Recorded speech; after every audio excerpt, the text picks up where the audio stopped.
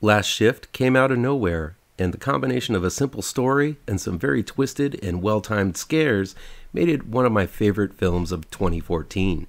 Now, director-writer Anthony DiBlasi returns with MALUM, an expansion on the world of Last Shift, a nightmare realm of cults, cops, pigs, and demons.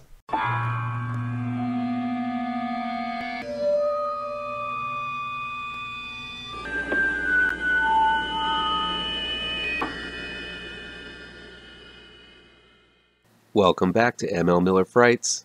I'm ML Miller. Before we begin, please do me a favor and punch that like button down below. Share this video with all of your social media addicted pals. Click subscribe to this channel and ring that bell for notifications. Before I get started, I just wanted to let people know that I am going to be tabling in the Artists Alley of C2E2 this year at the McCormick Place just south of downtown Chicago. My table number is going to be X23, and I'm going to be tabling with artist Edwin Ramirez.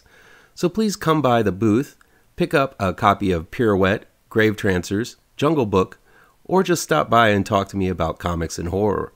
I'm going to be there all weekend, so I hope to see you there. MALUM is new this week in select theaters from Welcome Villain. It's directed by Anthony DiBlasi and written by Anthony DiBlasi and Scott Poiley. After her police officer father busts a cult leader and ends up going on a shooting rampage through a police station, rookie police officer Jessica Lauren, played by Jessica Sula, volunteers to be assigned to the very police station her father used to work at and the place where he went on his rampage. The station is set to be shut down soon, leaving her alone in the dark halls. But when phone calls from cult members begin coming in and strange phenomena begin occurring, Jessica realizes that the cult her father supposedly shut down has power far beyond the grave, and it's slowly seeping back into the station.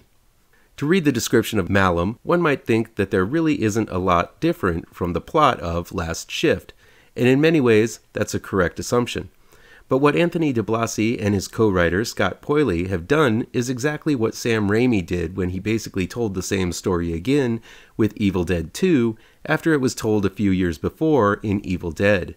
What Raimi and DiBlasi both do is tell their respective stories, improve on those stories, and then expand the parameters of those stories outside of what was told before.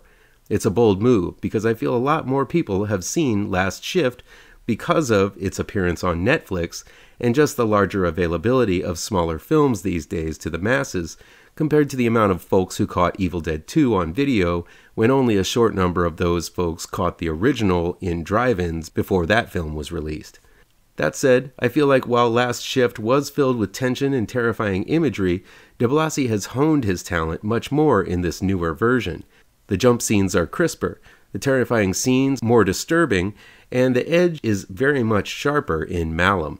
It simply feels like an eviler film, more in touch with the depths of darkness DiBlasi was going for in Last Shift. You can also tell it's also got a slightly bigger budget. In my original review of Last Shift, I compared it to Assault on Precinct 13 by way of Wreck, and that comparison stands with MALUM. The setting of MALUM is a character of its own, a living, breathing nightmare space. The dark hallways and openings and closing doorways are more detailed here, with molded floors and dilapidated ceilings. There are a few new factors that are creepy as all get out, like a snorting pig that shows up outside of the precinct, and the detailed ghostly monstrosities who were once human cultists but now seem to be transformed into toothy, hooded demons. As this story goes on, the setting and details get darker and danker to the point where the film reminded me a lot of the harrowing hospital scene in Jacob's Ladder. It was that intense and disturbing.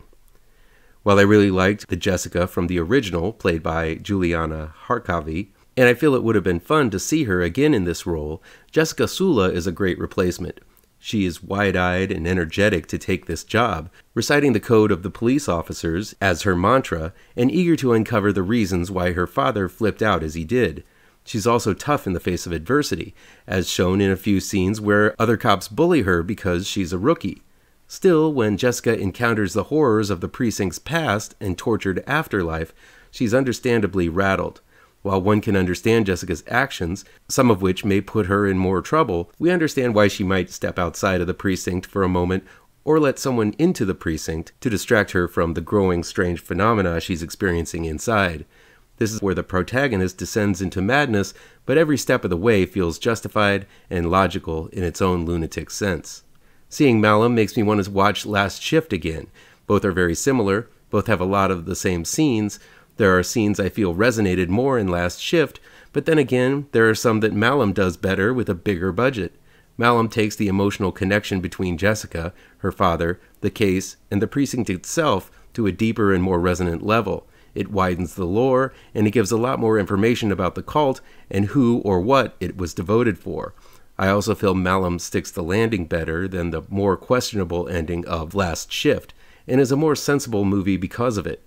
I'm looking forward to where DiBlasi is going now that he has reestablished the depravity and despair of MALUM and his minions. Both Last Shift and his new MALUM have cemented the fact that DiBlasi has a firm grip on what can scare you. Not enough horror movies are made by people with this particular talent these days.